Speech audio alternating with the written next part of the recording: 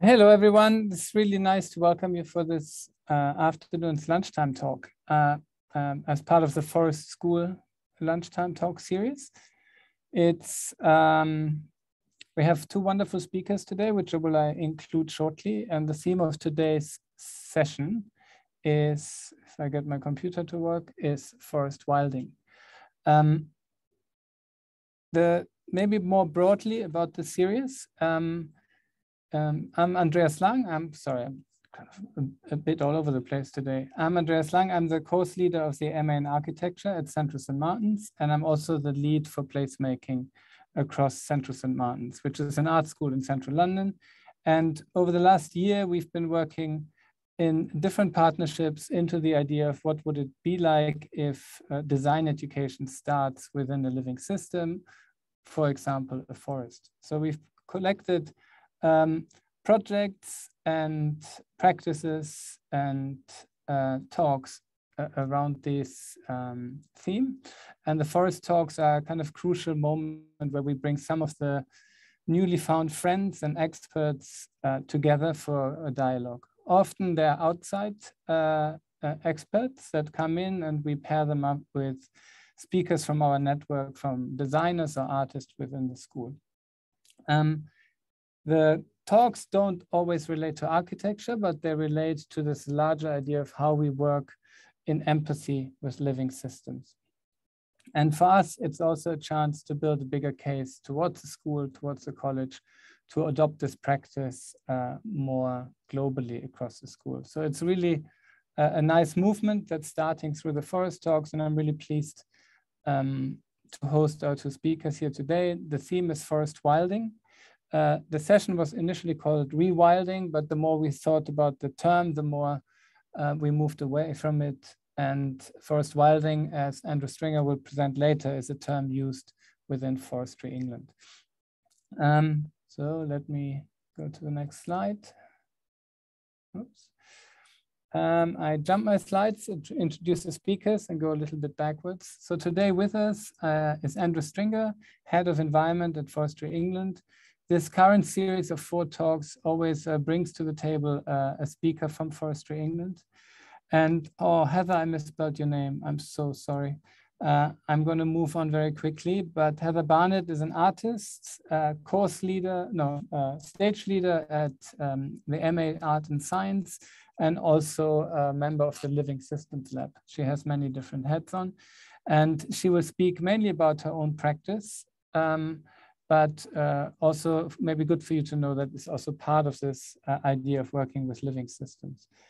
A quick shout out to our supporters. We are doing this in partnership, of course, with Forestry England and White Architecture in Malmö, which is an ongoing collaboration around similar themes. So I'm really pleased about the support and the growing partnership with both organizations.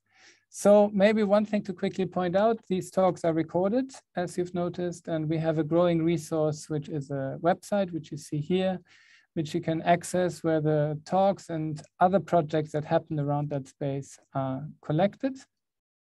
And also we have a mailing list. So if you want to keep informed, please join up, sign up, and we will not spam you, but we will just send you interesting links every once in a while about these talks. So this is us. Without further ado, maybe one more thing to mention, that next talk is next week with, one second, can't read that. I don't want to mess up the name because it's with Matteo Hernandez Schmidt. And initially Matteo wanted to join this session. He's a Colombian environmentalist and has a very different take on rewilding, and works for the last 30 or 40 years quite closely with the rainforest and reintroducing species native species into the area. Sadly, he can't be here today, but tune in next week at the same time, which will be in some way a continuation of that talk. So without further ado, I hand over to Andrew. And then after Andrew spoke for 10-15 minutes, we will invite Heather, and there's time for questions in between and afterwards. So thank you both so much for being here. And over to you, Andrew. Perfect. Many thanks, Andreas. Let me just share my screen, one sec.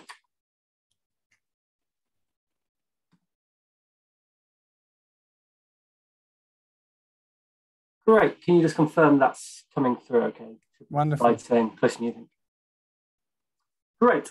So I'm Andrew Stringer. I'm Head of Environment at Forestry England. So I'm the strategic lead for nature recovery within Forestry. Worth mentioning who Forestry England are if you've not heard of it. We are the organisation, the public organisation that looks after the nation's forests, so the publicly owned forests. We're the largest land manager in England, managing roughly 2% of the landscape. We have quite a clumpy distribution of forests across England, but 99% of people live within an hour's drive. So, for instance, we manage the New Forest down the south coast, the Forest of Dean at the top of the Severn Estuary, Thetford Forest over in East Anglia, and Dalby Forest up in the North Yorkshire Moors, and Kielder Forest at the borders. And our closest woodland to central London is probably Thames Chase, so the visits to Forest Centre there out towards it. So we look after the nation's forests for people, for nature and the economy.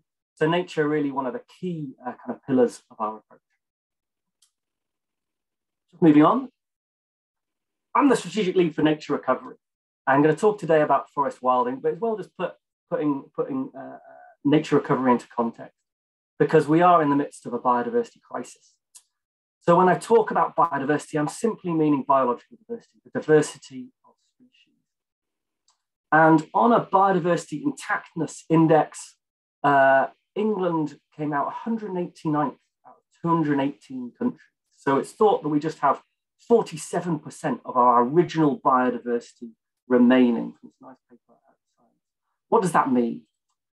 If this is a representation of a fully intact, fully functioning ecosystem with all species present, a pristine ecosystem, then ours is much reduced. We're both missing species as well as many species much reduced in their population. So this is what we mean when we say that on a biodiversity intactness index, we've only got 47% remaining. And the best kind of expression of this in our day-to-day lives is most obviously seen on our number plates. So when I was growing up in the 80s and 90s, number plates would be covered in bugs, and now much reduced. And all those bugs are really the basis of an ecosystem. Think of all the birds and species that feed on those. So that's just one representation of this pretty horrendous biodiversity decline that we've seen. Unfortunately, from this pretty low point in England, we're still in decline. So a nice review of all evidence that we have by a variety of environmental organisations, the State of Nature report, and that was last done in 2019, and that showed from this low point, 13% of species are still at immediate risk of extinction from Great Britain. So Forestry England, it's one of the key pillars of our approach, nature restoration. We're probably doing better than the national average, but we're almost certainly still in decline. So this is some data on the left about woodland butterfly populations within the nation's forests versus woodland butterflies across England. And as you can see, still very much in decline. So the fundamental takeaway from this crisis that we find ourselves in is that, unfortunately, our conservation efforts to date have failed in halting that overall biodiversity. So we need to be adventurous. We need a step change for nature restoration, both across England and across the world. And at Forestry England, we're excited by this challenge, and we want to really push forward something called forest wilding, which is what the rest of my talk is going to be about.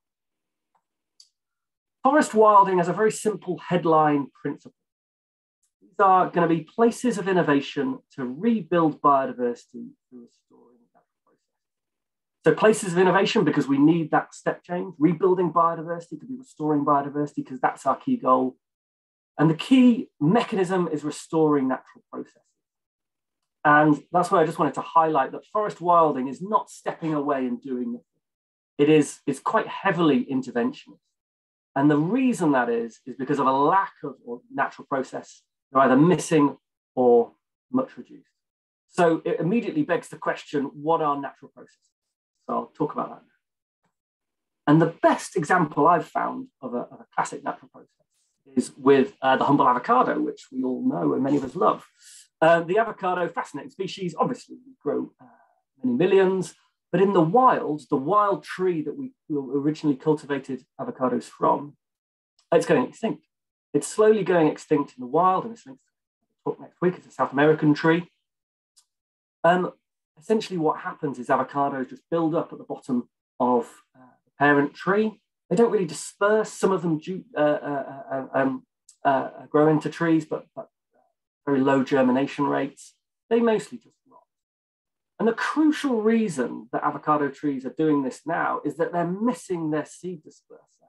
This is a crucial missing natural process. They would have had a seed disperser that would have dispersed avocados across landscapes. And that seed disperser is a species called a Gumpferthia, which has been missing from South America for approximately 25,000 years. We came into many areas of the world and caused the extinction of mega herbivores, so large herbivores, elephant-like creatures, really across the world. So this is a crucial missing species from South America, and we're only still now feeling the ramifications of that loss, as we're going to lose avocados as a wild species and a variety of other figs and species, and heavy-fruited species often, that are reliant on this missing species, something that is extremely difficult to reintroduce. So it's a classic example of a missing natural process that would be very difficult to restore. Andrew, sorry to interrupt. Your sound sometimes goes in and out. It might, I don't know if it's me or if it's your microphone. Is that the same for others? Yeah, the mic drops occasionally. All right, this sometimes happens on Zoom. Let me just plug my headset in. Yeah, thank you so much. Sorry to interrupt. Works. Yeah, if you see.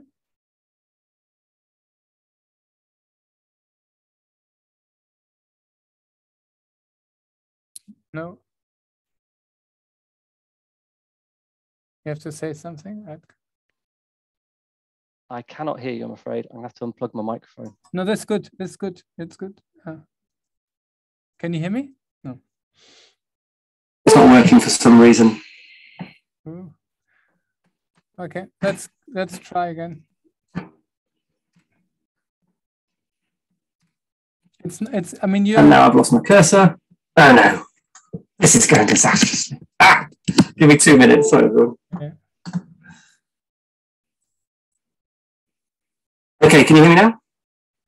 Yeah, it sounds. It's fine. You sound a bit like you have a cold, but or sore throat, but it's fine. Might be my speaker. Yeah.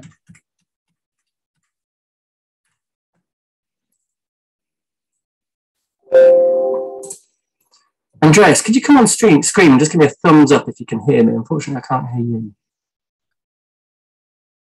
I can hear you. Okay, perfect. Excellent. Right, well, I'll crack on and just speak a bit louder. I hope that my audio comes through okay. Talking about missing natural processes, and I have a second set of headphones. I just realised. Disappeared. Okay, apologies. Now it's good. I'll crack on and finish as quick as I can. What are natural processes? So this is a crucial missing natural process, but natural processes are extremely varied. So we have everything from soil formation through to scrub encroachment within an open habitat, through to tree aging and tree death, through to things like herbivory and predation and seed dispersal, as I mentioned, as well as pollination and disturbance. Why are we missing natural processes? We're missing a whole variety of ecosystem engineers and keystone species. So what those terms means, very simply, is species which have a wide range of impacts on a forest environment. So in Europe, this is a figure where the top half of the figure in black are species that are extinct from Europe, and in the bottom half, species that are much reduced. And this just shows the suite of species that would be present in a pristine ecosystem in Europe. And in the UK, we can add a whole variety more species like beavers, wildcats, pine martens, and a variety of eagles that are missing from our landscapes. Woodlands are often not yet colonised by poor dispersers, but fundamentally we're missing an awful lot of species that would have been here present naturally. So why should we restore natural processes? I've talked about avocados as an example, and we have similar examples for the UK, but beavers are a great missing species, providing a missing natural process that's really essential for biodiversity. So this is a picture from the northwest coast of Scotland, a place called Knapdale, and beavers, there was an official Scottish beaver trial there. Beavers moved in, built a dam, and this creation of wetland habitat meant a huge influx of biodiversity because of the habitat that was created. So amphibian populations went wild, as well as invertebrate populations went really high because of the amount of deadwood in the system, because of this new habitat that beavers were creating. And beaver ponds are extraordinary. So beaver ponds slowly silt up over time and then move into a different habitat type. So they might become a beaver meadow where the water's been drained. And because fungi have been lost from this system, tree encroachment, which need fungi to survive, often is very slow to happen. So these can be extraordinary habitats which change through time, beaver ponds. And these beaver meadows, as they're called, can be brilliant for a variety of songbirds and crickets and the like. Predation is another crucial missing natural process, and a great example of the importance of predation is from the northwest coast of America, the Pacific Northwest, where sea otters were much reduced. Sea otters prey on sea urchins eat kelp forests. Very simple ecosystem. We nearly wiped out sea otters because of their wonderful pelts. This led to an explosion in their prey population, sea urchins, and this led to a real hammering of their natural habitat, kelp forests. But when we re-established this predator, this naturally capped the abundance of sea urchins, which balanced the ecosystem, allowing that plant community, the kelp forest, to restore itself. So predators can limit population numbers, crucially. So that's what missing natural processes are. Why should we restore them? The crucial question then is, how do we restore them in sites on Forestry England estate? And the best way to reinstate a process is to restore the species for the process that they provide. So, for instance, all our cattle in the UK and in the world come from a wild forest cow called an aurochs. So, in terms of their function in the ecosystem, the missing process they provide, by reinstating a wild cattle species, that reinstates that process. And we can do this for a whole variety of different species. Reintroducing dung beetles, for instance, for their impacts on soils, reintroducing pine martens, reintroducing wood ants are crucial ecosystem engineers, just allowing space for natural processes to thrive, like by allowing more deadwood or by adding fungi, for instance, to a system. Beavers I've talked about a lot, and beavers are a really exciting keystone species. In the UK, we only have in England, we only have one wild population of beavers in Devon and Cornwall, and the government is currently deciding on whether to allow us to reintroduce to more systems because of these wonderful impacts on damming and coppicing along watercourses and the positive impacts they subsequently have on biodiversity. They also cause a bit of chaos, so you need a robust management plan because they do build things like dams in inappropriate places. We're also reintroducing top predators like white-tailed eagles. So this is a project with the Roy Dennis Wildlife Foundation. We're reintroducing the fourth largest bird of prey in the world to the south coast of England onto the Isle of Wight, a really fantastic project. What we'd love to see is white-tailed eagles linked all the way from the south coast to their populations in Scotland. And pine marten's a classic forest predator that we would love to reintroduce more widely, but we have populations currently in Kielder in northern England as well as the Forest of Dean.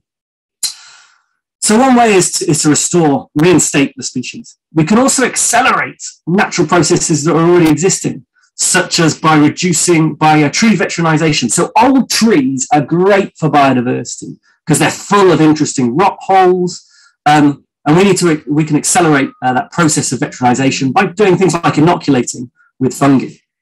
And then finally, we can replicate. So we can simulate missing natural processes that we're never going to reinstate in the short term. So things like elephants are not going to come back to our landscapes very soon, but they are a crucial missing natural process that all our wildlife really depend on to open canopies, for instance, so we can step in and manage forests in that way.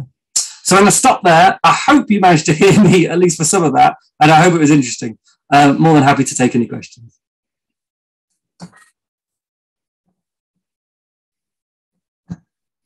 Thank you, Andrew. Can you hear us? I'm going to leave and rejoin and hope that my speakers work that way. Thank you.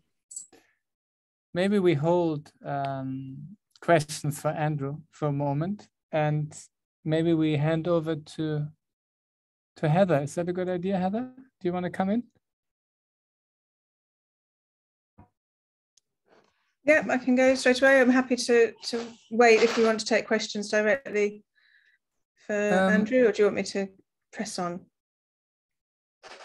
I think it's nice if you press on and we kind of combine questions. I mean, Andrew is here. I mean, unless there's a burning question from the audience, maybe you can just unmute yourself and speak up. Andrew, can you hear us now? Can indeed. Many apologies. That's good. We could hear it all. So thank you so much for the presentation. I think there are no questions, no immediate questions. So maybe I hand it over to you, Heather, if that's okay. Okay, great. Thank you very much. And thank you, Andrew, for your talk. Really interesting and great to see that reintroduction of beavers and see them in action at night time. And I think whilst I'm coming from a very different perspective as an artist and an academic, I think there are connections and synergies between our approaches and kind of aspirations. So thank you for the invitation to take part in the Forest Talks. And I'm an artist working with living systems and imaging technologies. I need to share screen. That would help, wouldn't it? Let me just manage Zoom. Okay.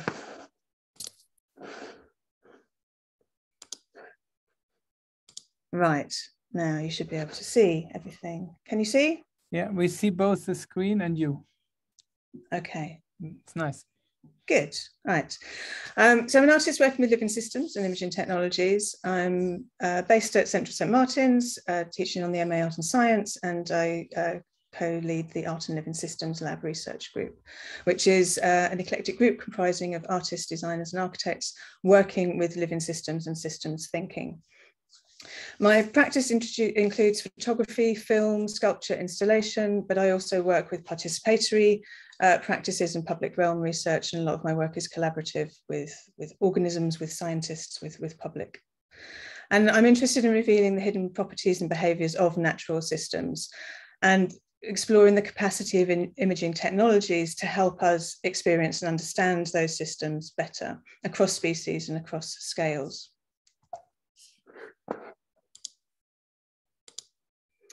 So I'm particularly interested in species that are defined as superorganisms, where there's a collective intelligence that emerges from interactions between many individuals. So whether they're slime mold cells or ant colonies, or the interactions between the worms and the microbes in my compost bin. And today I'm going to share a few of these interspecies encounters and how I interact with these living systems as an artist.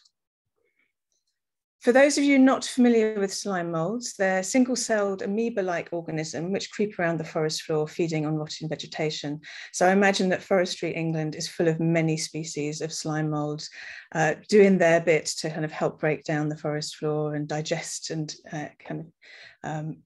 engage with those rotting trees. It's difficult to know how to define a slime mold. They operate as a collective, so you have millions of nuclei sharing a cell membrane, and the organism communicates as one through chemical signaling.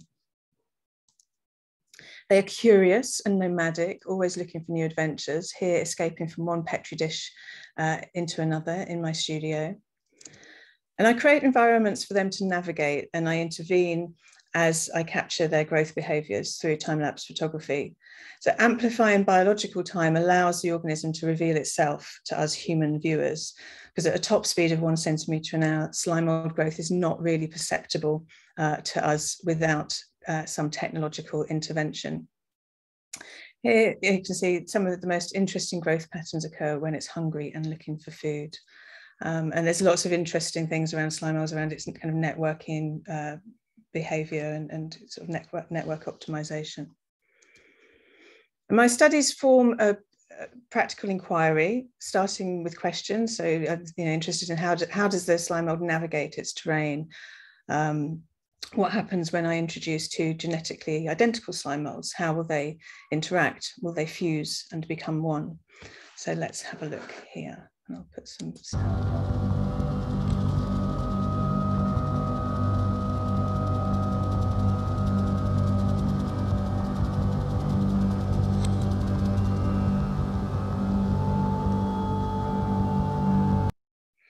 So the supercell forms an integrated whole in the collective strategy, enables the slime mould to optimize networks and navigate efficiently and learn from its environment. And this organism is considered to have a primitive form of intelligence, but all without any sensory organs and without a brain. And many fields of research are asking myriad questions of this simple yet complex organism. Another intelligent organism that I work with, which operates as a superorganism, is the ant colony. On an individual basis, ants are relatively simple with very few neurons compared to us humans, but collectively they form a global intelligence, transmitting information through complex communication mechanisms and generating knowledge about their environment for the colony, and also that information can be passed down through generations. So some colonies are known to exist for 30 years with a single queen producing offspring, but the generations change kind of seasonally. So I enjoy working in the field as well as the studio and observing these organisms in their natural habitat rather than extracting them out of the habitat for the studio. And I create a series of interventions. So here I found a well-established ant nest. This is shot in La Jolla, Art and Ecology residency in Spain. And I was interested in how quickly ants would respond to an offering that I gave them. So I put some food down, different, some raisins and some bread, some soaked with honey, some dry, and then observed as the ants found the food, told their friends to come and get it, and then navigated and managed to collectively move it to the nest. I hadn't realized that the size might cause a little bit of a problem, but the ants worked together to break down the food and to get it safely into the nest. But you can see the population building up, you can see the trail formations, and this is just through individual ants communicating on multiple interactions through those local neighbours. And observing in the field allows me to understand, to gain insights through observation, and intervening allows me to test those mechanisms and to understand them better. The field can be messy. It's not a controlled environment. So I also work in the laboratory and take some experiments into a laboratory context. And a lot of my work is done in collaboration with scientists. Here I was working with the Swarm Lab in New Jersey Institute of Technology, and they're working, is an eclectic interdisciplinary lab of scientists working to explore swarm intelligence across species and systems, from slime molds and ants to humans and robots. Inspired by a scientific paper authored by one of the scientists, I set up an experimental system and invited a critical mass of New Jersey pavement ants to explore an arena and to identify food. So I was interested in how they would navigate a new terrain and how they would communicate what they found to others. So utilising their communication mechanism of pheromone trail formation. And what you're beginning to see here is a film that's made up of 12,000 photographs taken over a 3-hour period, working with 1,000 ants as they enter the arena. And rather than looking at the individual ants, I was interested in that global perspective, how trails were established over time within the group. So what you see here is a composite of images showing the behaviour of the mass, as territory is mapped and food sources found and lost and trails reformed. Everything you see here in white, except that very central dot, is ant, the colony as an image-making system. And working with imaging technologies and visualization software allows me to manipulate biological representations and play with time and with scale to reveal or to conceal sometimes the processes of life, to highlight or to distill. And the final section focuses on more recent observations of very local species interactions in my small North London garden. Inspired by staying at home a lot when the pandemic hit, turning my attention to my locality and observing the interspecies interactions, capturing the processes of change and transformation at a hyperlocal level. And there are stories from my garden, they're tales of opportunism and territorial battles, adaptation and resilience, with many inventive evolutionary strategies observed along the way. Here you can see a giant pumpkin plant anchoring into the grass with these curly tendrils to secure its position and maximize territory covered. The compost bin that you can see in the background has also become a focal point to observe many of these interactions. And this is a trigger warning if anyone doesn't like wiggly worms.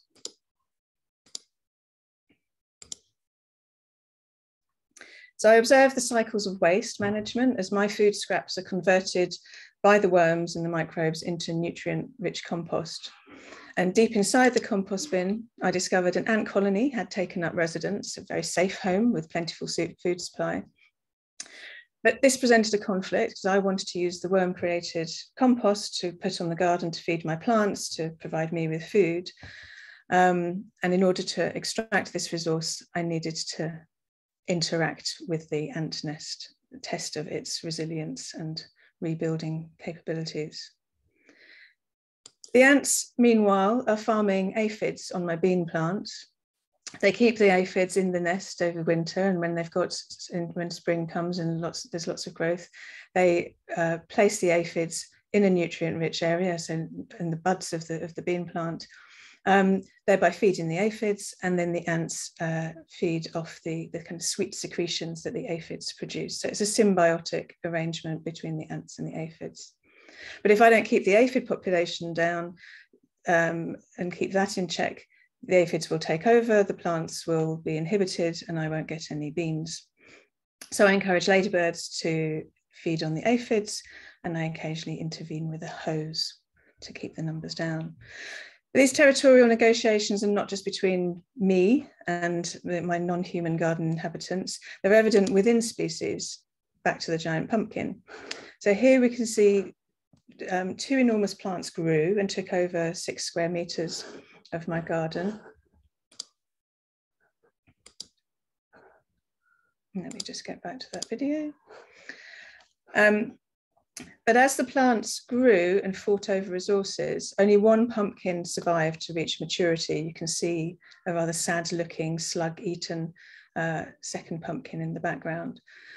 So that's a negotiation within the plant itself, putting all its energies into one fruit and sacrificing the other to maximize the resource. And this battle for dominance would have been fought mostly underground as the plant's root systems and connected mycelial networks negotiated and decided which direction to put these vital resources.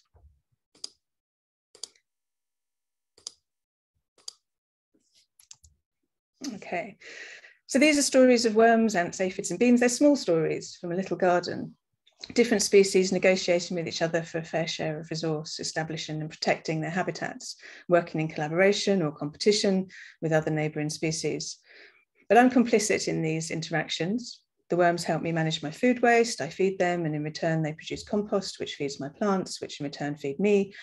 And observing and interacting with biodiversity in this way, I find is a form of thinking with the living systems in practice, to understand those systems and understand how systems thinking is at play in my surrounding environment, and to consider the relationships between biological networks across species and scales.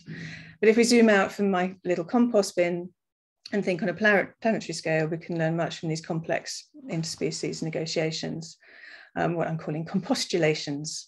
And they're not about persistent growth or natural capital. They embody reciprocity and balance, care and control, give and take, growth and decay.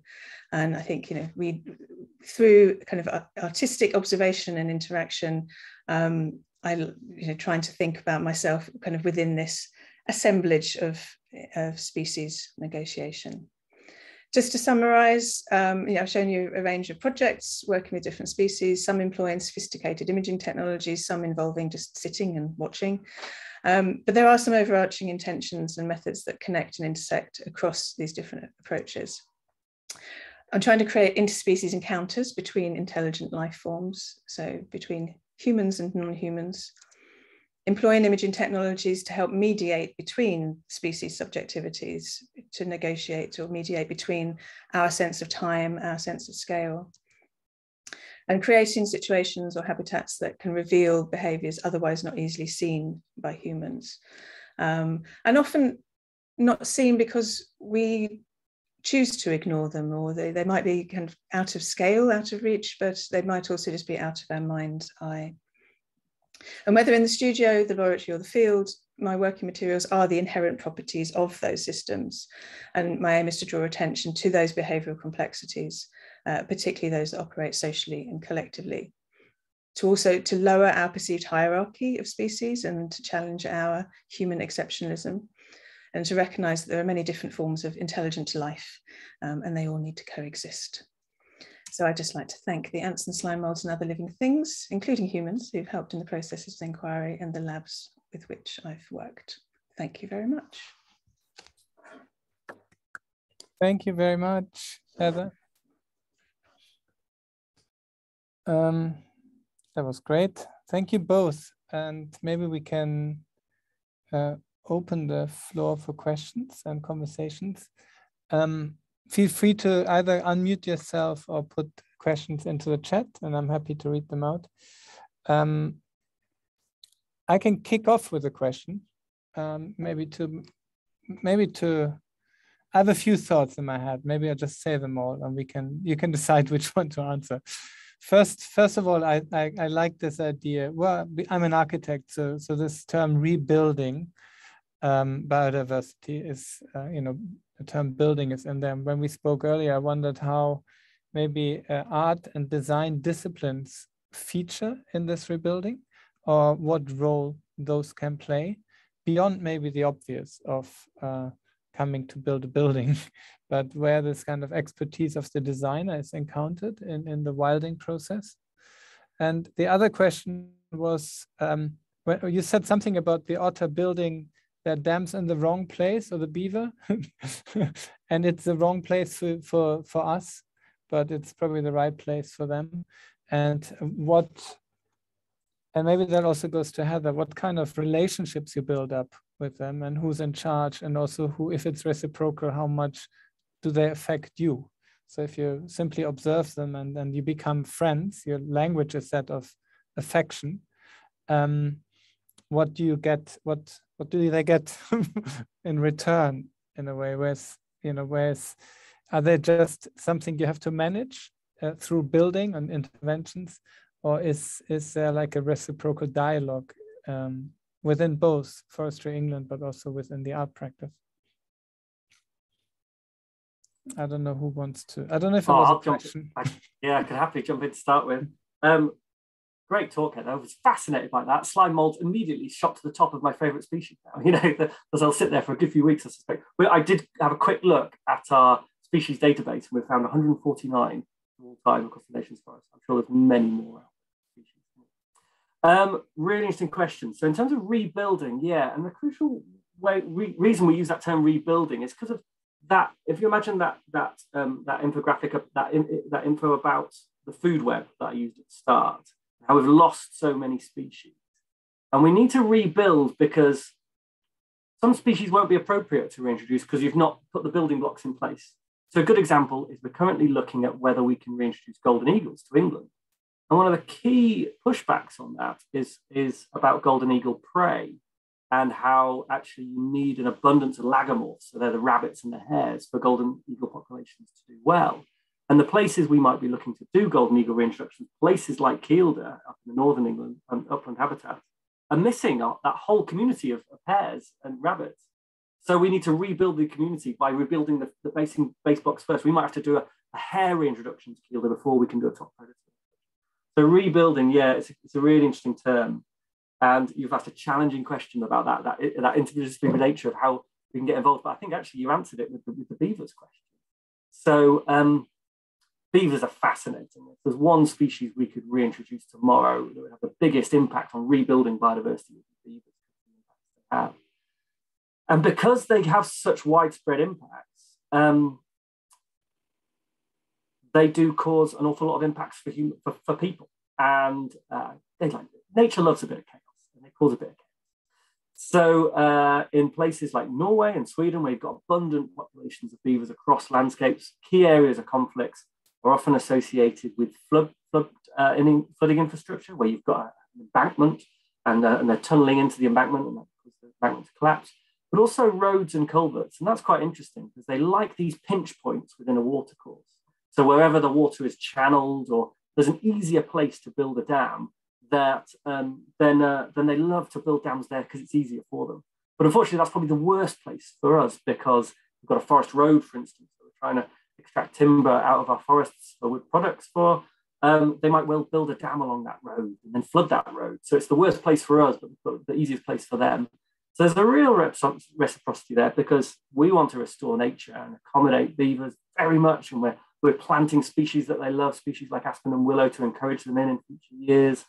But we know that we're going to have to manage their impacts. And actually, when they build a dam in the wrong place, we might have to put, things like you can put metal tubes through the dam so that the water level doesn't get too high. So a real balance there. But I do wonder whether we could perhaps design our infrastructure better to accommodate beavers so that we, if a beaver builds a dam and a culvert, then it's not an issue. Perhaps we can live with it if we've got the right design. That hopefully partially answers your question. Yes, thank you. So to recap on the question, so it's around the idea of kind of building an intervention and then the relationship.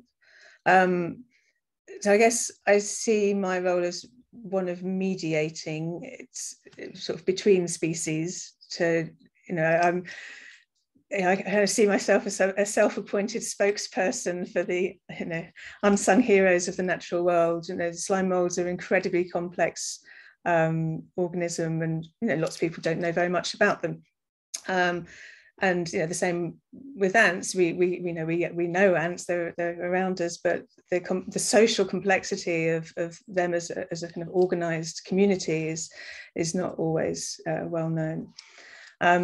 So yes, the unsung heroes of the natural world. I'm a self-appointed spokesperson, and mediating through visual language, through storytelling, and what I didn't show today is a lot of kind of participatory work. So I do a lot of collective experiments and invite people to processes of co-inquiry and field work, etc., which is also an important part of it.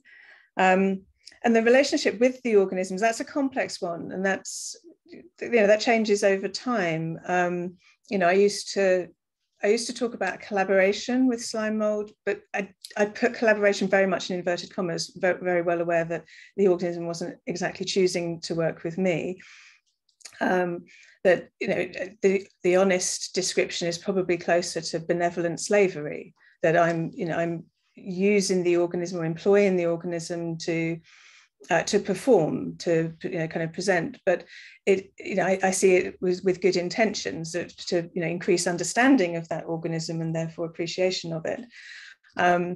We can never cross those kind of species divides. So I can never really commune with the slime mold. It's always going to be utterly ambivalent and indifferent and ignorant of my existence, which I quite like, the fact that and there's a lot of human curiosity about these organisms, and the organisms we do not matter. We don't figure in their their thinking. So yes, I think it's a complex relationship, but I do, I really do try to look after the organisms that I'm working with, and even if I'm interrupting them or taking them out of context, and I'm trying to put them back and be respectful and feed them and look after them well. There is a duty of care. Heather and I recently drove up with some students to Northumberland, and we arrived at the place we're staying, and it was full of rabbits. And I remember you shouting out, "Oh, rabbits!" with so much affection. Yeah, there is, I think there is an affection building up in the work, and I wondered in a way how important that affection is for you, Andrew, in your work. I mean, you speak quite passionately, but is there room for this kind of affection in Forestry England?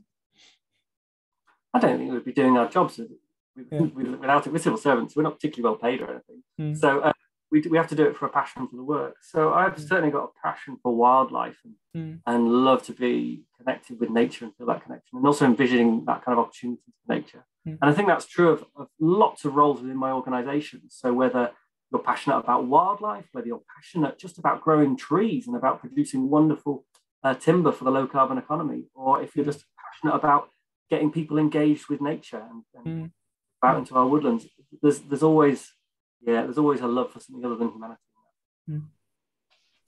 Great, we have a question. Thank you. I didn't want to say you're not passionate.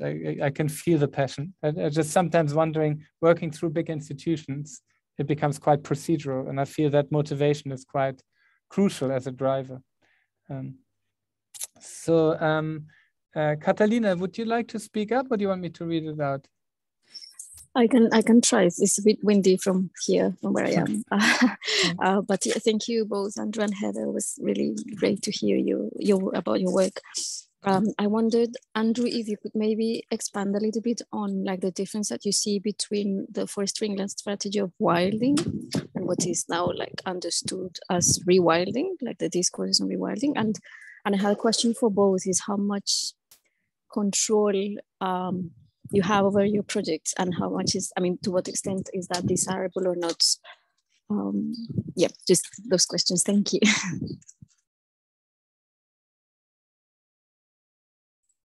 Yeah, really good questions. So rewilding is a spectrum, and it's a term that is extremely broad. And at one end of the spectrum, rewilding has been used for just letting go, for non-intervention, for doing nothing. And that's certainly an approach you can take. I think through my talk, I was really trying to illustrate that in the UK, at least, it's not a mechanism we want to use because it can have negative impacts overall for biodiversity, which is our headline goal. And the reason is because there's missing natural processes. So we've got a lovely national nature reserve called Lady Park Wood in the Forest of Dean, where we've taken that approach. We've just done hands off. What happens when you do nothing? You just fence an area off. And what happens is that the canopy closes, you get lots of deadwood, loads of great fungi, but because of the canopy closure, because we're not reinstating that natural process of disturbance, the amount of flora, so woodland flora, woodland flowers in that site is terrible. There's hardly any because it's such a dark system. So wonderful for some species, not wonderful for others. And we're really trying to get the balance right there. At the other end of the spectrum, of the rewilding spectrum, is the heavily interventionist. And I think we're probably at that end in terms of Forestry England's approach, which we hope complements many other approaches. We're not saying it's the right one, it's just one that suits our culture, I think. And that's one where we want to reinstate these natural processes, be very interventionist, get them to a state where they can be more self-sustaining, more self-willed, definitely. But ultimately, we do accept that we want them to be economic. And that's, for instance, where we diverged from Rewilding Britain, where it was just a small divergence where we wanted to take timber out of these sites because if we can make them more economical, it means we can do far more of them. Whereas Rewilding Britain, more purist approach, saying actually to maximize biodiversity, get 100% rather than just 80 or 90% that we're going for, you wouldn't extract timber, you'd leave all that as dead wood and get wonderful fungi numbers. So a real balancing of approaches. There's another kind of axis, I suppose, on that spectrum, which is looking to the past or looking to the future. So a lot of rewilding is looking to the past and trying to recreate this very specific ecosystem from the past, often a Pleistocene ecosystem, a pre-glacial ecosystem. I think we have to look to the future. So that's just another place where we are on the spectrum. climate change changes everything in terms of species distribution across the world. And I think we really have to look forward not only to climate change, but future diseases, future invasive species, and really ask ourselves, what is a resilient future ecosystem, rather than trying to recreate an ecosystem. So yeah, lots of spectrums on rewilding. I think that's where Forestry England sits on those I'd like to follow on from that because I find it curious that the rewilding term, that is as if we can go back to anything, and maybe it should be pre-wilding, that we are trying to just create the conditions for habitats to restore and balance themselves for the changing environmental conditions. And as things are constantly in flux and changing. I think there's really interesting questions around intervention and control. I think it relates to the second part of the question of, are you just kind of nudging a system? Is there kind of quite a radical reintroduction of a species that's going to have quite a big domino effect? Is it then sort of just kind of tweaking and shifting things?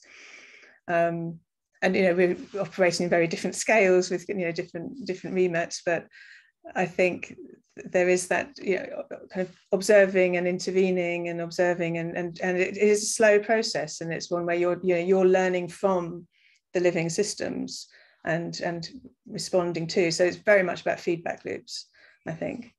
I'll say something about control, and then maybe you want to say something about the control thing. I mean, I recognise that working with living systems, they have their own subjective realities and kind of function and motivations that I'm trying to understand and intervene with. So I can't control any of the outcomes, and I greatly enjoy that lack of control. So I think where the kind of artistic creation or building or design comes in is in the creating the conditions for something to happen. So, I know enough about the organisms to understand what kind of environment they need, what they will respond positively or negatively to in terms of stimulants or, kind of attractants, repellents. And I can kind of construct an environment within which I think they will do something interesting, or within which I can learn, how they respond to a particular. So the attention goes on creating the conditions and then stepping back and seeing what happens.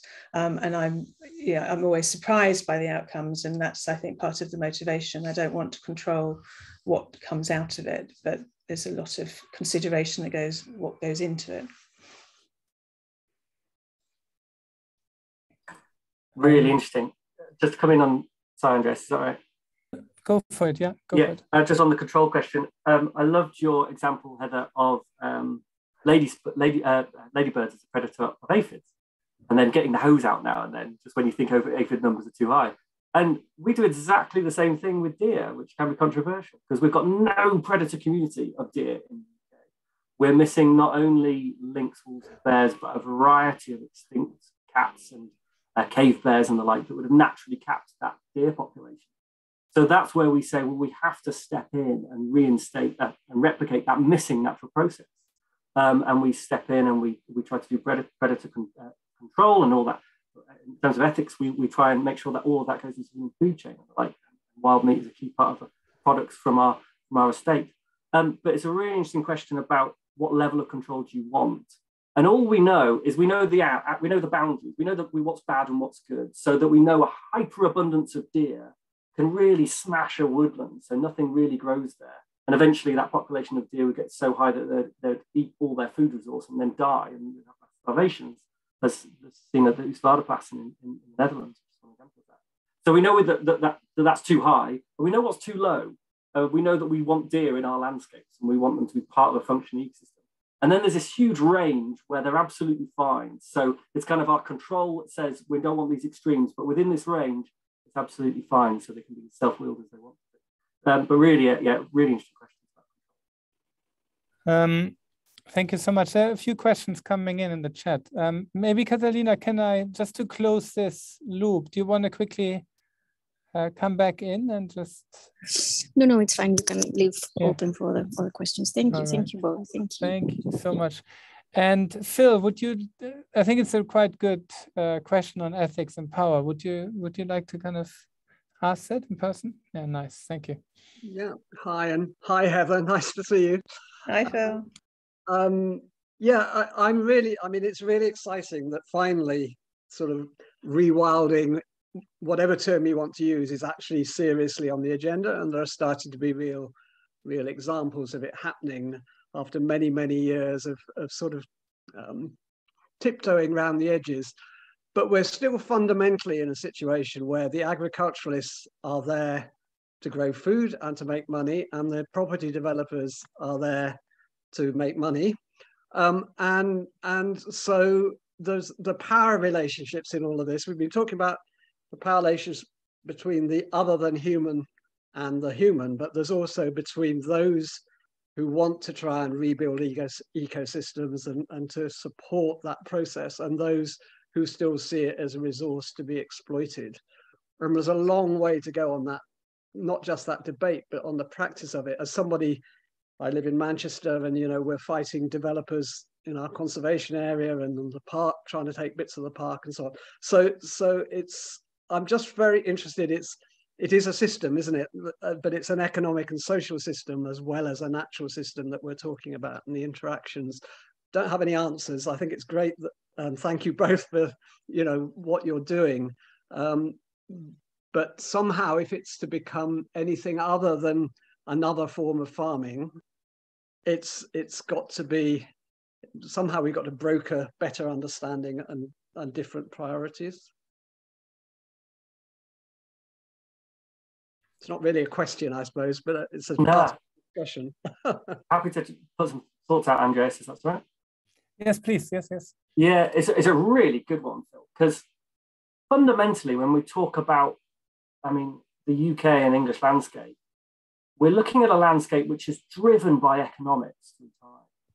So we look back at even ancient woodland in England is entirely economic, produce of an economic system of its time. So ancient woodland is a hazel coppice, usually with oak overstory, hazel coppiced for product, for producing that product. So it's a key industry of its time, ancient woodland. And as you rightly point out today, we're in a very similar place. So there's two options. You either work against that economic system and you say, for instance, many countries have, here is a national park of public land, and this is going to be for nature. And that completely circumvents that economic system. Or you try and work with that economic system and say, here is a parcel of land that delivers not just for nature, but also delivers monetary gain or delivers for people. And we're trying to currently do that latter. So in a variety of ways, the world is getting quite exciting in that we're trying to mix rewilding with timber. We think there's not a lot of conflicts there. It's not going to be perfect for biodiversity, but it's going to be hopefully extremely good. We're also really interested in those ecosystem services that can be delivered by nature. So it's a really controversial topic because it's about monetizing nature often, about, for instance, monetizing the value that nature can have, for instance, for carbon sequestration or for flood prevention or for offsetting nutrients in other sites. But there's also things like corporates selling, really wanting to be nature positive and engaging with corporate partnerships in saying, they want to invest in sustainable systems so that they can invest, for instance, in rewilding. And that's far more preferable to them than investing in oil and gas. So I don't think there is a perfect answer. We've currently got a very imperfect system that we're trying to work with in terms of an economic point. You could argue that government should step in and just completely circumvent the system and say this national park's just for nature, which happened. And we're trying a different, very, very different approach. But yeah, economics has been the fundamental driver of our landscapes for millennia. So I don't think that's going to change anytime soon. I think I'd like to respond by sharing a story which relates to something Andreas mentioned earlier. So we recently took a group of students from architecture and from art and science courses to Allen Heads, which is the highest village in England, up in Northumberland. As we came off the motorway, we were in a minibus, came off the motorway into the Pennines, and there was just this kind of relaxation of, coming in. We're in a rural environment, everything, all is well in the world. We've left the city behind us, we've left the motorway behind us. And then the joy of seeing lots of bunny rabbits. So we thought, you know, we're in a natural, beautiful natural place. But spending time in that natural place, you realize it's not natural at all, and it is, you know, completely constructed through human intervention over time. Allen Heads is built, it's a village that was built to support the lead mining industry. It's, you know, that village only exists for that historical context. It's the most expensive grouse shooting land in the country. And so you start to notice the scarification from them managing the heathland to encourage, you know, green shoots to feed the grouse, to get people to shoot them at great expense. And so, you know, the knock-on effect of biodiversity. So the landowners that want to protect their grouse populations to maximize their shooting profits take out the predators, the natural predators of the grouse. So there are no foxes, no badgers, no birds of prey in that area. And then that has a knock-on effect, hence the many, many bunny rabbits, because they're also the predators of the rabbits. So you can really see, it, you know, very much in front of you, the impact of that, the relationship between economic drive and biodiversity, and how the land is shaped over time. And it was really important learning for all of us to spend time in that kind of environment and to understand those histories and those impacts, past, present, and future. Thank you so much. I'm very conscious that Forestry England has to generate a lot of the income.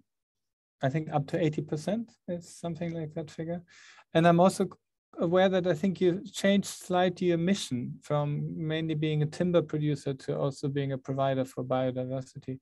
So I think you're sitting on that threshold of that debate of how do we value, what values do we apply, and how do we value it, kind of while having to self-fund quite a lot. So it would be quite interesting to hear more about it. I know Eleanor is coming, she's talking about the natural capital approach, but also to hear a little bit from you where the maybe opportunities are to introduce different values. That's why I was asking about affection, but we are talking about students building empathy, and where do these values start to count within that system? I would be quite interested to know. Oh, really, yeah, really good question. I'm great you got Ellie Chu coming on. She's fantastic. So I can talk more about our natural capital approach. Just very briefly as an introduction to that.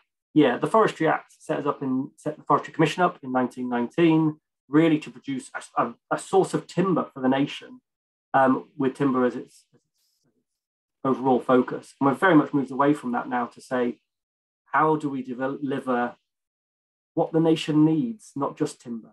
So what are the public goods that we can provide? And we frame that through natural capital, trying to develop a model to deliver and maximize ecosystem services. So everything from flood prevention to carbon to connection with nature, through biodiversity, through to timber as well. So trying to get that multi-purpose decision making is very difficult. So Ellie's got a huge brain, so it's an excellent person to be leading on that for us. Great. That's on the 15th of June for anyone who's interested. Yeah. Brilliant. Yeah, there's a really interesting question there about connecting people with nature and diversity and inclusion as well. Comes into that heavily because fundamentally, Forestry England National Trust, we only appeal to a very small subset of society. And I'm diving down a rabbit hole here, but it's fundamentally something we've got to address. We have to reach all aspects of society. We can't just be available to people who are able to drive to our woodlands. My first slide was all about driving, and loads of people don't have access to a private vehicle. Where our woodlands do need to be in places that are accessible and that can develop that deep connection, hopefully, with our landscapes, forests and nature, because you can get so much value from it, both intrinsic, but also value in terms of your health and well-being. We know, as we're engaging closely with the NHS, that GPs should be prescribing a walk in the woods. It's far more cost-effective than a lot of drugs out there. So we're really hoping to kind of explore that more as well, those kind of opportunities for health, well-being and access and connection. Thank you. There's one more question from Jess, who is in a very noisy room, and I read it out. on her behalf. I'm currently working on a project about designing interventions for humans to coexist with beavers. I'm struggling to find existing interventions for a source of inspiration. Could you recommend some I could look into? Heather, have you worked with beavers? I haven't worked with beavers, but a book that comes to mind that would be really enjoyable and I think throw out really interesting questions is Being a Beast by Charles Foster. So it's a book that's very readable, very funny, but it's an account of his experiments over the years of trying to engage with the subjective reality of other species. So he tries to be a badger, he tries to be a swift, he tries to be a deer, a fox, and an otter. So that's as close as you get to the beavers, it's an otter. And it's a combination of nature writing, practical philosophy, journalism, and it's a very, very good read. And I think if you're working on a project which is looking at this kind of coexistence and, you know, the limitations and possibilities of how humans can meaningfully, kind of empathically engage with other species, it's a joy to read. That's my recommendation. That's great. I've got a far more practical and boring one, I'm afraid, called The Beaver Management Handbook, written by Rasheen and Campbell Parnham, who's fantastic, a Scottish ecologist, as well as some Norwegian colleagues. I'll post a link to the chat. It's far more practical and interventionist, but hopefully those two sound like a great balance. Thank you so much. Yeah, do please put it in the chat. Yeah, I think that's our time. Thank you so much, both of you. That's been hugely enjoyable. And I'm very much looking forward to next week's talk with Matteo, because in a way it's a continuation and a kind of side maybe from the Colombian rainforest with, as Catalina mentions, where it's kind of different discourse and different kind of sensitivities. So yeah, if you have time, please come back next week. I thank you both so much. And thank you all for being here. And the talk will be on the website very soon for those who missed it. Brilliant. Thank you, Andrew. Thank you, Heather. Thank you very much. Absolute pleasure. Okay. Thanks. Bye-bye. Bye-bye.